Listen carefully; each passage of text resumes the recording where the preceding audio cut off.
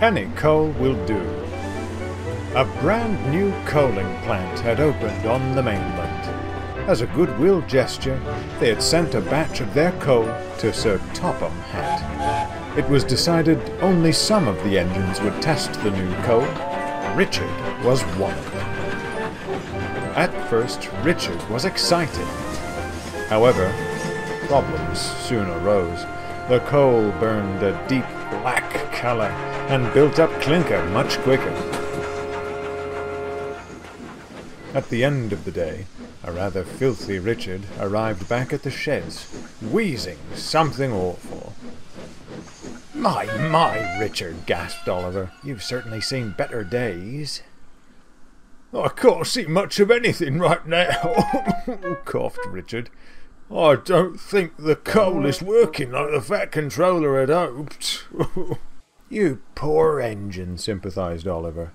I've had my fair share of bad coal over the years. Why, well, when I was escaping here, we had to scrounge up whatever coal we could find to keep going. Truly dreadful it was. Richard was amazed. I can't imagine how you kept going under such conditions, he marvelled. Well, boasted Oliver, that's all part of being a resourceful engine, you know. It certainly toughens you up. I reckon I could use any kind of coal without issue now.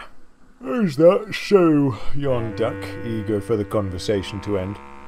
Perhaps, Oliver, you should use the new coal tomorrow, and give poor Richard a chance to feel better, eh? Oliver gulped, glancing back at the soot-covered Richard. Why, yes, Duck, you're right, he stammered, trying to sound brave. Gladly. Well, that's very kind of you, Oliver. As the engines drifted to sleep, Oliver wondered just what he'd gotten himself into.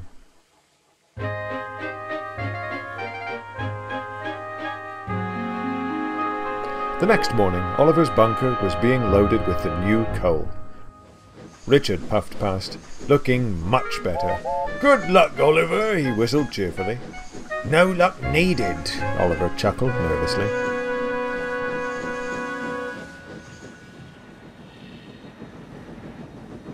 It didn't take long for the coal to take effect. By the time Oliver rolled into the yard, black smoke was pouring from his funnel. Are those storm clouds? Asked a truck. I didn't know it was supposed to rain today. No, said another. It's an engine from the Great Wheezing Railway. The trucks roared with laughter as Oliver bumped them into line. Forgive me for saying so, Mr. Oliver, said Toad, but you don't look in any shape to be pulling a train. Perhaps, Mr. Duck or Mr. Richard could help. That's nonsense, Toad, interrupted Oliver. I've never been better. Oh, mark my words, this train will be early. Ha!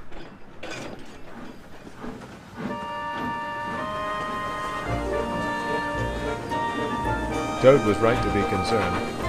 The train was far from early. Oliver struggled down the line, the trucks laughing behind him. Come on, old boy, said the driver, as Oliver was having a rest. You can't keep running on this rotten stuff. I certainly can, wheezed Oliver. I'll make it through the day. Heh, you'll see.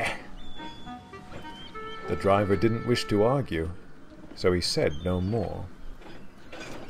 Oliver was thankful as he backed down onto his last train of the day.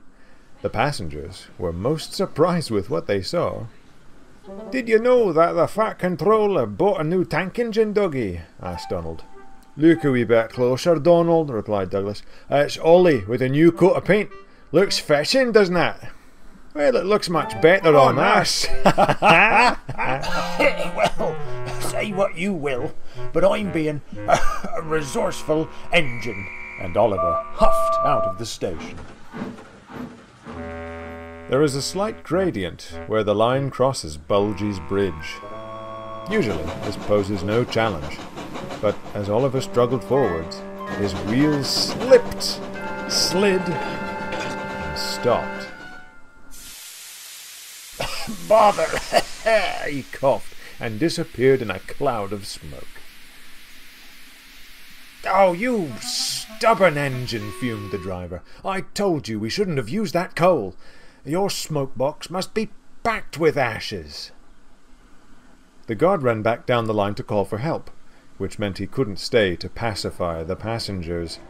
They were furious. We're not going to miss our connection, they fumed. To Oliver's surprise, they got out of the coaches and descended down the embankment towards the road. Oh, another victory for the roads, Bulgy growled. The clucking of the hens sounded like laughter to Oliver. Fortunately, Bertie was passing by. He gave Oliver a pitying look as he took the passengers away. It was dark before Oliver heard the whistle of an approaching engine.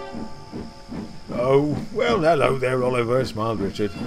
Is this what it means to be, what was it now, remorseful? Oliver's face fell. He certainly felt remorseful. Well, that's all right, soothed Richard. Just because you had to use the bad coal to get to the island of Sodor doesn't mean you ever have to use it again. Besides, the Fat Controller's sending all that coal back. Gordon showered him in ashes earlier today at the station and ruined his hat. Oliver couldn't help but laugh, and the two friends puffed cheerfully home.